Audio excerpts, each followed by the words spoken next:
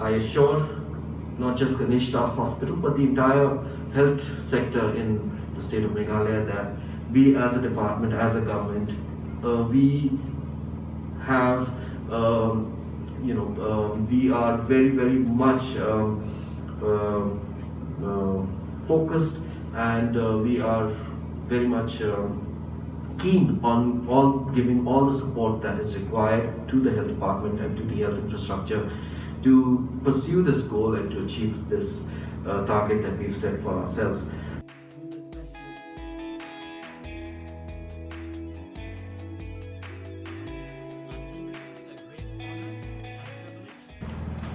Of this hospital, which has always been good and satisfactory all along.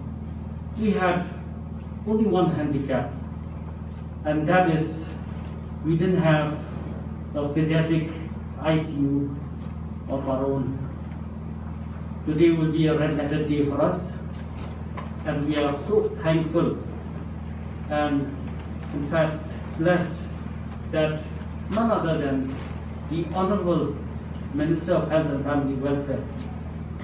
The primary focus of the intensive care is also to support the organs of the children and prevent them from further deterioration.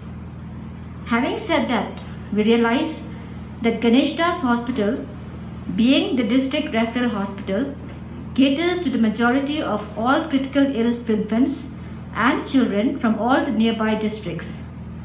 And the admissions, as we see from the census, is very high at around 7,500 per year, out of which approximately 30 to 40% of the admission comprises of critically ill children. Don't forget to like, share and subscribe to EastMojo. For any queries, put them down in the comments section below and press on the bell icon for notifications.